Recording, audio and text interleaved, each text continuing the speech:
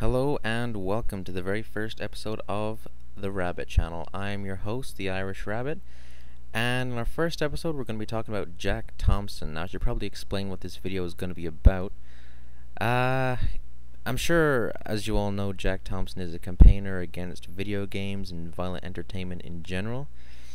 And the point of this video is just going to be to try and dispel some of the myths that he has lying around.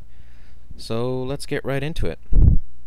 So Jack Thompson could very well be one of the most hated people in North America, if not the entire world. Certainly among gamers he is the Antichrist, and for good reason too. He's taken it upon himself to personally attack almost every popular video game available, even going back as far as Doom. Remember Doom on the Super Nintendo? However, as a gamer myself, I've noticed that whenever people try to attack him, we tend to get so infuriated at his ignorance that we end up not having any effect at all. So I'm just tired of Jack Thompson, and I'm tired of all the other anti-game activists and people too ignorant to try and understand the game from a gamer's point of view. I mean, okay, maybe this video won't make any kind of a difference, but if it helps tip the scale in our favor just a little bit in an argument or a debate, that I'll be glad. And that's just the point of this video, and hopefully the others that will follow it. I'm just trying to dispose of the lies and the stupid comments made from this, our most hated of all enemies, Jack Thompson. But there'll be more videos to come about other people, but we'll worry about that later. So all the things that I'll be quoting from Jack Thompson are actually from interviews that he's done on the TV, and I'm pretty sure you can find, maybe not all of them, but you can find most of them here on YouTube. So the first point here is actually a quote that he made that says, "The FBI found that the most common denominator for shootings prior to Columbine was that the perpetrator was immersed in incredibly violent entertainment, most notable video games." Now, the first thing that's wrong with this statement is the fact itself. The report stated that of the 14 incidents included, there was a fascination with violence-filled entertainment. It doesn't state anywhere in the report that there was even a mention of video games. And even more damning is the fact that there were 27 other traits among the suspects. That's 28 total things all the shooters had in common, and only one made reference to entertainment. And that wasn't even specifically about video games. Now, the second thing that's wrong, and is just highly suspicious, is the fact that the report is only subject to shootings prior to Columbine. And Columbine was on the 20th of April 1999. I mean, PS2 wasn't even available until the 4th of March 2000, and that was the Japanese release date. Also, because Columbine took place on April 20th, 1999, it completely destroys any theory of Counter-Strike as the murder simulator, as Thompson likes to call it, since the original Half-Life mod only came out 2 months previous to the assault. Now, I doubt anybody, especially Klebold and Harris, which were the Columbine shooters by the way, I doubt that anyone could actually become such an ace at Counter-Strike even in those 2 months. I mean, the fact that he's actually trying to liken it to a real-life simulator is just crazy. So I'm just kind of jumping around points here. If people want more videos, I'll be happy to make them, but I'm just kind of going through a few points. I've got hundreds, literally hundreds of points about Jack Thompson, but these are just a few things that he's talked about almost in every interview that he's done. So the second point is Thompson, he likes to claim that the perpetrators of these crimes use video games to help get their heart rate down to rehearse for the killings. And I remember he said this a lot during the Virginia Tech shootings. And it's really tricky to try and destroy this fact, only because the only evidence that I could find to suggest this was actually said by Thompson himself on MSNBC with Chris Matthews. There's no reports on the internet, at least publicly available, that can make head or tail of this. So for the moment, it's unfortunately up in the air. Don't worry, I'll do more research and I'll nail him on this fact too. I mean, it just sounds too crazy to be true. Like, I know people can lower their heart rate, I've seen it done before, but from playing a video game, it just sounds too unbelievable. Thompson also loves to claim that Super Columbine Massacre is a quote-unquote training game or murder simulator. And this idea is just ridiculous. Unbelievably ridiculous. I mean, look at it. Come on, it looks like Pokemon on the Game Boy. Remember that? I mean, that was a great game. I mean, it's a generic and altogether crap game made with RPG Maker. It's turn-based, for God's sake. I mean, nothing more needs to be said. The very fact that this game lacks an aiming reticule completely removes it from any kind of training genre possible. It's just ridiculous. I can't even believe he would try that. Okay, now onto two of my favorites. These are the last two for this video anyway. Okay, Doom. Now, this is not only a favorite of Jack Thompson's, but of nearly every anti-game activist I've ever met.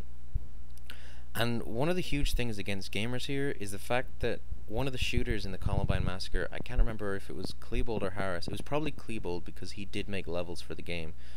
But either way, it was one of them who said that when they were planning the Columbine massacre, they said that it was going to be so awesome like Doom. Now, I'd imagine if he hadn't actually said that, the game would never have been mentioned. And that's just for one reason. I mean, look at it. Even in 1999, classifying this as a murder simulator is pretty ridiculous. I mean, don't get me wrong, Doom is a great game. It rocks then, and it totally rocks now. It ain't got shit on games of today, of course, but it's still fun as hell. But unfortunately, trying to get around the fact that they did mention the game in the basement tapes, which were their suicide tapes for those of you that don't know, is pretty hard. A US judge said that the makers couldn't foresee that their product would cause a massacre, and on that grounds the case was dismissed. Which, I don't know, you can kind of make your own decision about that. Technically that could be said of all violent entertainment, which is good for us and bad for them, but I don't know, it's kind of a moot point. But in my opinion, I don't see how anyone could train in Doom. I mean, it's not realistic at all, and as far as I can remember, you can't look up or down because of the engine restrictions.